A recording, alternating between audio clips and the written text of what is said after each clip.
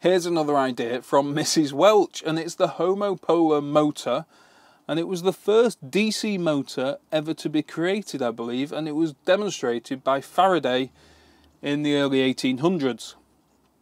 And I'm using a power source here as a AA battery, and there's a single piece of copper wire going from the positive terminal around the battery down to the negative, which is sat on top of two neodymium magnets, and that copper wire just touches the neodymium magnet at the bottom, just really lightly. So the current flowing through the copper wire results in an electromotive force at right angles to the magnetic field from those neodymium magnets, and therefore that turns the copper. It is of course creating a direct short across the battery, and therefore the battery can get a little bit warm, and I'm sure this is pretty inefficient. I'd suggest using depleted batteries that are taken from electronics that won't use them anymore. Those ones that you're saving to put in clocks, you know the ones.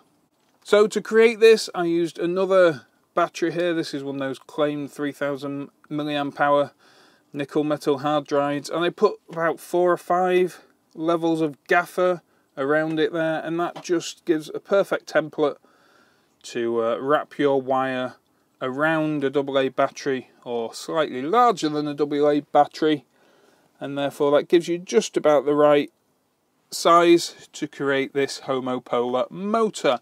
And the neodymiums I used are these ones. I think they're 8mm across by about 4mm tall, and I used 2 of them on the negative side of the battery.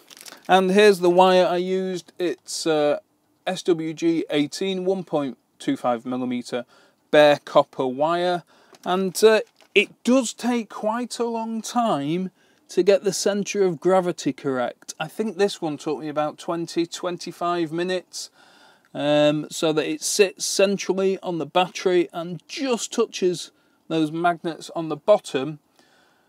But time well spent, I thought. This might be a nice little project to do with your kids over Christmas, and of course now I've got an additional Christmas decoration for the solar shed. Well, you did know that was a Christmas tree on top of here, didn't you?